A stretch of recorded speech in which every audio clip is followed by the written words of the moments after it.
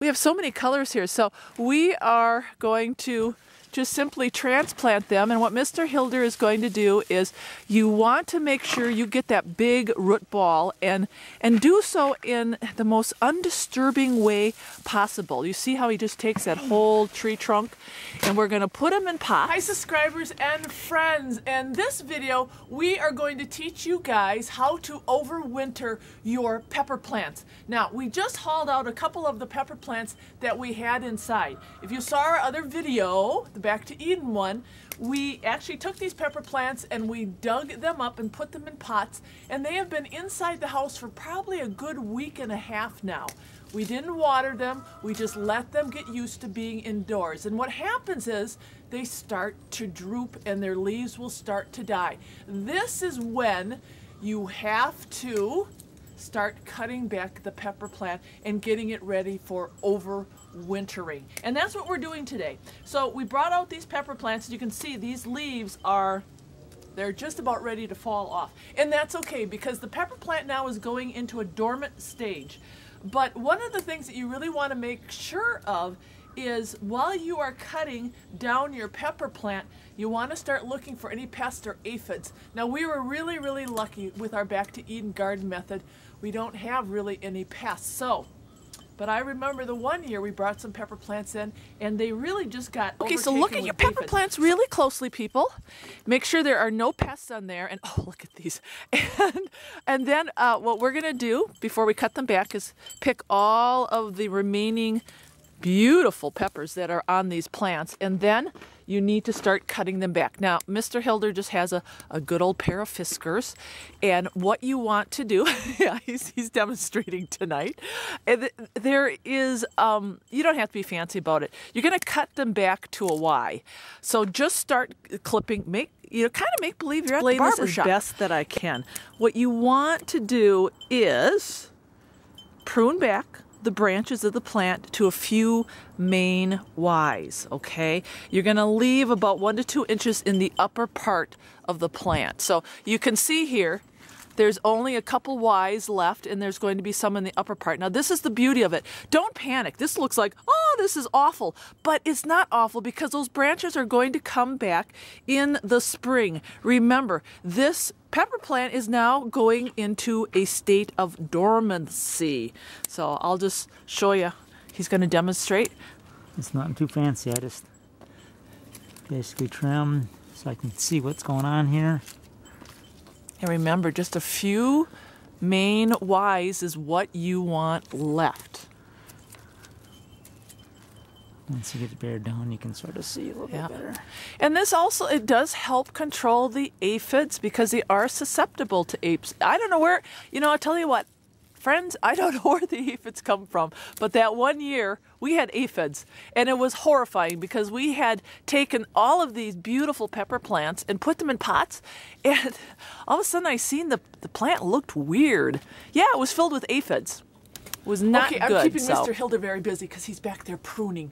And after you are done pruning, what you want to do is make sure over the winter that you find a really nice sunny spot for your peppers. Now they don't need, it's not like the summertime where they need tons of sun, but they still need to be in a sunny window.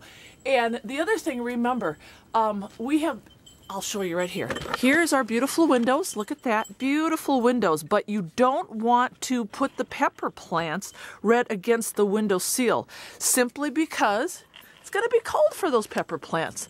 So you can keep them in the window, but don't butt them up against the window sill.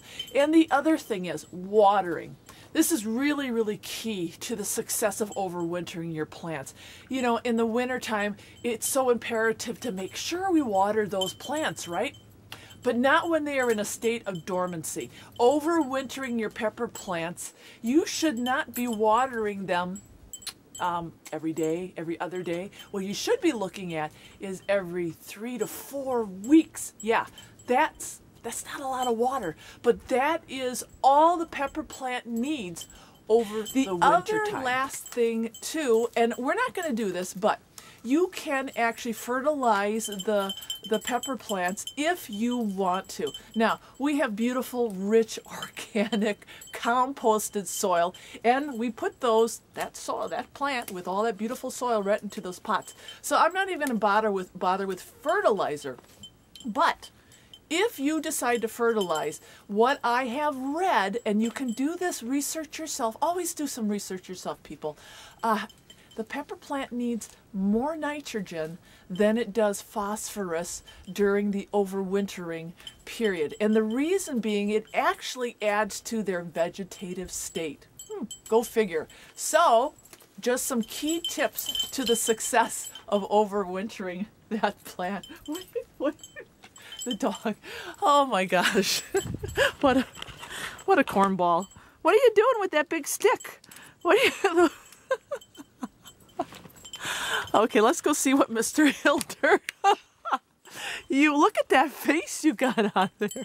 Okay, so look at these beautiful plants. Wow. Seems like you're massacring them, but I'm trimming these babies back. And look at all these beautiful, that's what they need to look like. And I want to show you something before we go. All of our pepper plants are pruned back out here. Isn't this great? Well, Mr. Hilder was not out here. This is the handiwork, actually, of the deer. We have invited the deer into our garden because, you know, it is the end of the season and we are just going to kind of leave these plants for them. But they actually did, I think, maybe a better job than Mr. Hilder over there. They did a good job, but he's working hard. But his plants really do kind of look like the deer's handiwork. They did a good job. So here are all the pepper plants cut back. I'm going to give you a good view of what they look like. And he's just finishing up the very last one. And look at the spoils that we have.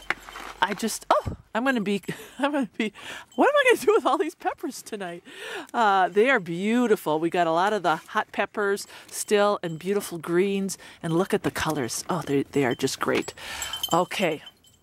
Looks good. They're going to go right back inside the house. They're going to go into that sunny window and we will give you an update. But people, this is the really quick tutorial on overwintering your pepper plants. So get to it because we want success on the homestead. Right, Sprig?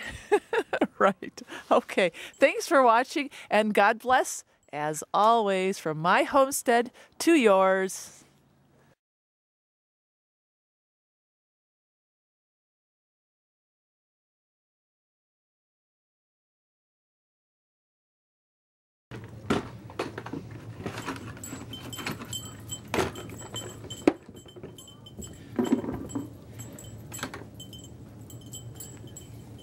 So in this video, we just moved our pepper plants. They were indoors for about a week. And as you can see, we brought them out here so there's a little bit of light. They're in a drooping state. Now, this is going to be, yeah, you can just keep cutting. It'll be an hour, I'll have several done. Hi subscribers and friends, and this video, okay, so after you are done cutting down all of those pepper... All right, so Mr. Hilder is still pruning in the background. And the other thing that you want to do is... So as Mr. Hilder continues to prune the pepper plants, a couple things that you want to remember about overwintering your pepper plants. You want them to be in some light. Yeah, sure. Yeah, some light. I can see those peppers are warm. Be good for peppers because, you know, even in their dormant stage, the peppers need a little bit of heat. Do they need a little bit of heat? Probably not heat. They probably... Let's see if I stand right about here. Okay, so after you are done cutting down all of those pepper... All right, so Mr. Hilder is still pruning. Mr. Fisker.